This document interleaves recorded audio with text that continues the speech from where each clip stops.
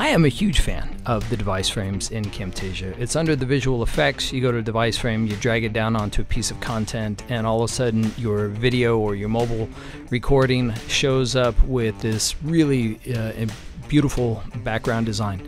It works great, except when it doesn't.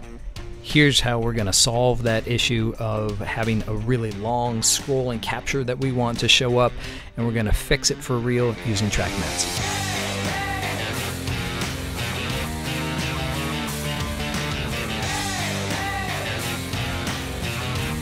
We've got this graphic. It's in a device frame. Let's get rid of the device frame. I'll delete it, and you can see that what I've got in here, if I scale this thing out, is I've just got a really long scrolling capture or panoramic capture. If you don't know how to do a panoramic capture, use Snagit. It makes it ridiculously simple.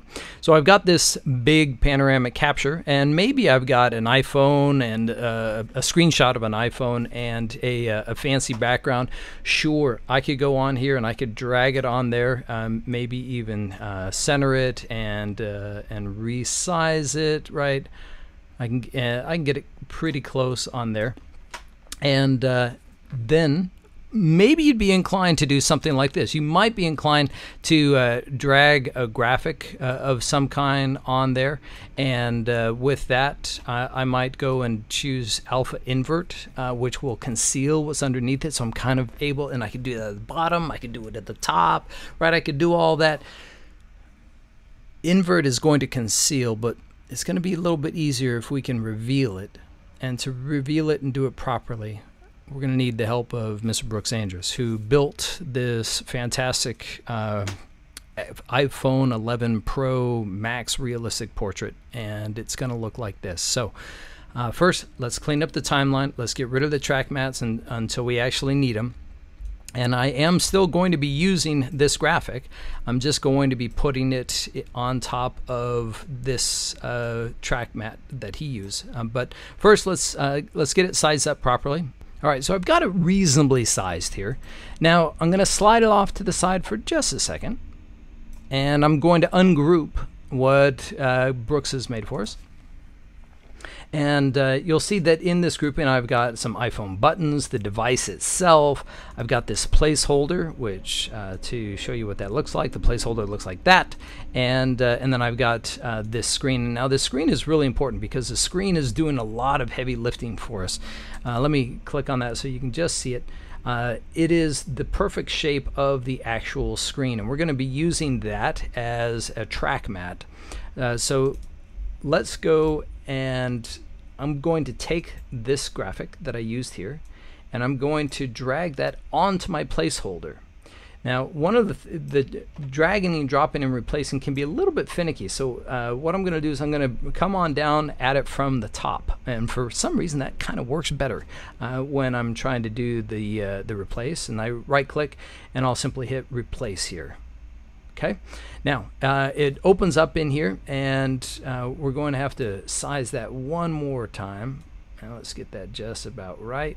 Okay, obviously I can fine tune it, but you'll notice that it doesn't quite fit exactly the way we want it to, but we'll get there. Don't worry about that.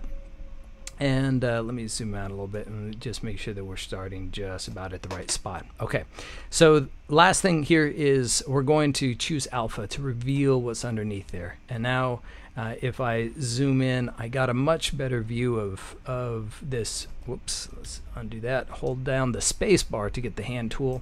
And with the long screenshot selected, I can use my arrow keys to make it come down and have it start where it is that I want to. Then obviously with Shift A, I can create an animation that will allow me to scroll this graphic. Once I get to the end where this is in red, then I can have this thing scroll up. So let me just hold down the Shift key and the arrow key. And let's scroll out here to see how it looks. Now let's go just a little bit further. There we go. All right. and I'll stretch this out just at the end.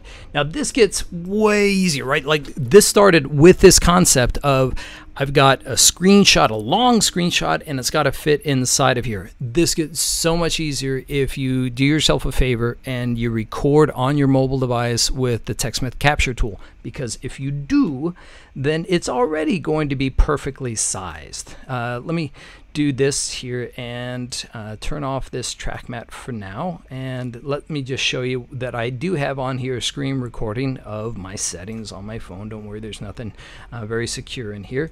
And I'm going to go one more time and drag down my iPhone graphic here that I got from Brooks, and we'll ungroup it. And I'll take this iPhone vertical and drag that right into, there we go, it turns green, and I'll ripple replace even with clip speed. Okay, and then oops, last thing I got to do is right click, and we're going to go to alpha on that. Okay, so you can see that I didn't have to do anything. It just fits beautifully inside of there. If I want to at this point also, I can do something like Command G to group it, and even from here, and this is pretty nice, is I can let's say I do a, I'm kind of zoomed out here, but then in a moment I'm going to scale this up so people can see greater detail on here, right?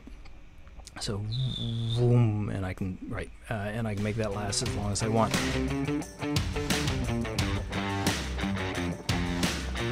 All right, now here's the challenge for you. We're here to learn. We're here to apply this. You're welcome to just take these assets and run with them, but I'd like you to try the following. I'm giving you on this timeline here the iPhone 11 Pro family. So Brooks put together these graphics, and each one of these has their placeholders. I'm also giving you both the horizontal video as well as the vertical video. So I'm giving them both to you. I want you to take them both, and I want you to make them fit inside of here. And then make it your own, improve it, make it better, and keep making great content. Thanks a bunch for watching. Hope you guys are enjoying the series. Take care.